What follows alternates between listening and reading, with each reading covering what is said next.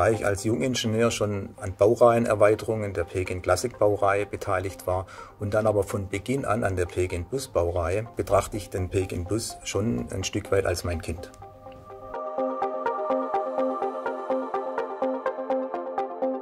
Mein Name ist Ralf Winkler.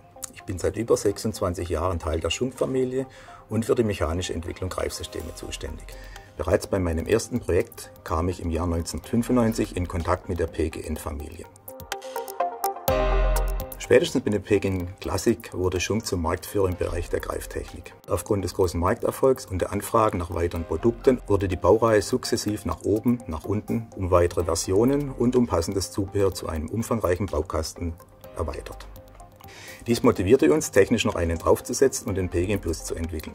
Letztendlich sind wir dann auf die Vielzahlenführung gekommen, da wir diese höhere Antriebskraft dann auch in der Kinematik umsetzen und in der Führung aufnehmen mussten. Im direkten Vergleich hat sich der Pioniergeist durchgesetzt. Allerdings auch nur aufgrund der Entscheidung von Heinz-Dieter Schunk, der mit seinem Weitblick das beste Produkt forderte und nicht einfach nur eine in Anführungszeichen einfache Optimierung.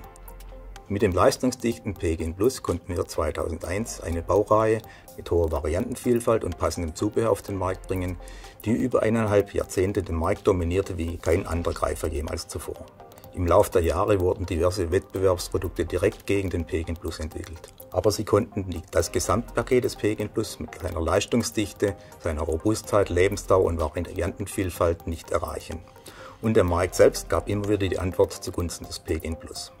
Nach 15 Jahren war es dann aber doch an der Zeit, das Produkt nochmals weiterzuentwickeln. Dies stellt eine große Herausforderung dar, da das Level des PGN-plus nur schwer zu toppen war. Dennoch konnten wir an einzelnen Punkten noch einiges herauskitzeln. An diesem Muster sieht man den Unterschied zwischen der PGN-plus-Führung und der PGN-plus-P-Führung. Hier wird deutlich, wie viel breiter und robuster die Zähne bei dem PGN-plus-P doch noch geworden sind. Weiterhin haben wir noch eine passive Permanentschmiertasche integriert und mit der wir es geschafft haben, den Greifer als lebenslang wartungsfrei an den Markt zu bringen.